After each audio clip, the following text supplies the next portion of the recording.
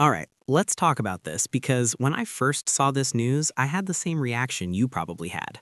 Wait, Qualcomm going back to Samsung for 2 nanometer chips after everything that happened before? Yeah, I checked it once, then I checked again, then again. And the more you look at what's happening in the chip market right now, the more this actually starts to make sense. So here's the situation in simple words. For the last few years, Qualcomm has been almost fully married to TSMC. Every flagship Snapdragon chip, the powerful ones inside high-end Android phones, all coming from TSMC. Why? Because Samsung Foundry had problems, big problems. Overheating, bad yields, chips running hot, phones throttling, battery life suffering. Everyone remembers the Snapdragon 8 Gen 1 days. That damage was real. Because of that, Qualcomm slowly walked away from Samsung and trusted TSMC with everything. But now, fast forward to today, and the market looks very different. First big thing, TSMC is getting expensive, like really expensive. Every new node costs more than the last one. 3 nanometers costs more than 4 nanometers. 2 nanometers is going to cost even more. And when TSMC raises prices, companies like Qualcomm don't really have many options. You either pay up or you find another partner. Now add another problem on top of that. RAM prices are going up, storage prices are going up. Phone makers are already struggling to keep prices from going crazy. Something has to give, and chip cost is a huge part of the phone price. So when people say, why would Qualcomm even think about Samsung again? The answer is simple: money, control, and safety. Now here's where things get really interesting. At CES 2026, Qualcomm CEO Cristiano Amon basically confirmed what people have been whispering about for months. He said Qualcomm is in talks to return to Samsung Foundry for 2 nanometer Snapdragon chips. Not rumors, not leaks, straight from the CEO. He even said the design for these 2 nanometer chips is already done. That part is huge. You don't finish design unless you're serious. The goal is to bring these chips to market very soon, and Samsung is currently the priority partner for this. Let that sink in. Qualcomm is thinking about using Samsung's 2 nanometer process for future Snapdragon Elite chips, the same Elite chips that today are being made by TSMC on 3 nanometers. So what changed? Why trust Samsung again?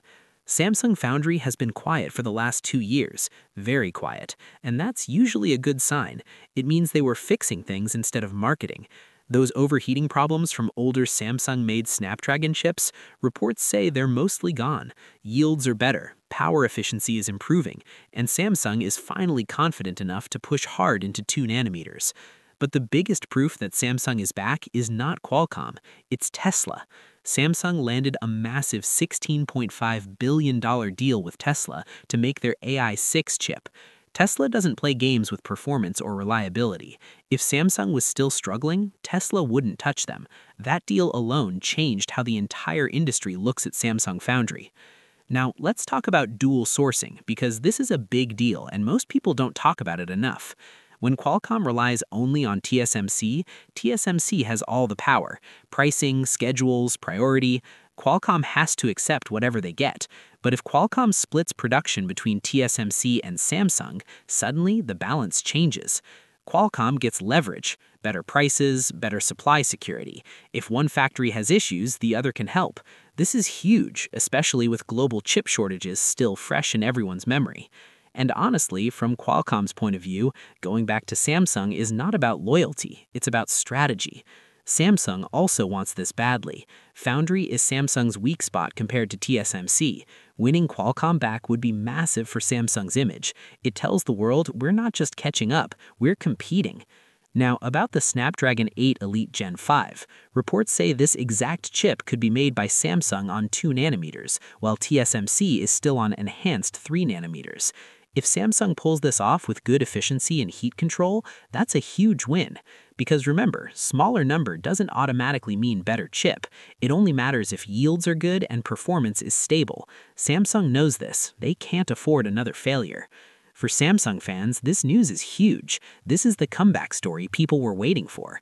Samsung Foundry is no longer just trying to rival TSMC, they're actually winning contracts again.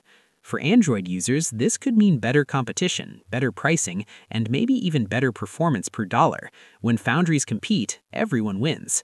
Now, does this mean Qualcomm is fully leaving TSMC?